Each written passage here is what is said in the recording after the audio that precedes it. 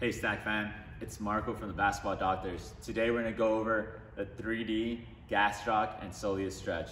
So the Gastroc is a muscle that goes from your Achilles tendon, goes above your knee. The Soleus goes from the Achilles tendon and right below the knee. So it's two different functions, so we're gonna stretch it out two different ways. For the Gastroc 3D stretch, we're gonna use a slant board.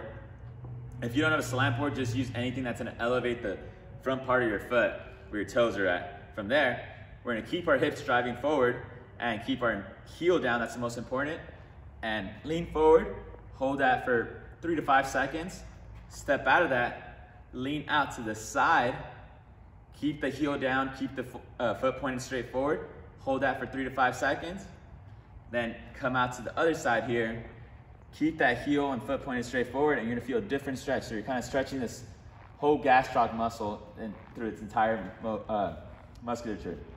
And we're gonna repeat that again. So straight forward, out to the side, keeping that heel down, and going out to the other side. From there, we're gonna do the same thing. This time we're gonna bend the knee. So we're stretching our soleus.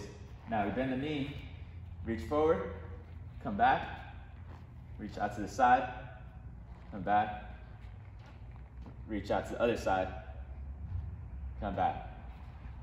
And then those two different stretches, do it a couple reps. Biggest thing is we're going through the motion. So we go through this motion, make it more functional, hold it there, come back, go through this other motion, other plane of motion, hold it there, and come back. And that's the 3D Gastroc and Soleus stretch. So the first one, knee straight, other one slightly unlocked. All right guys, and that's the stretch.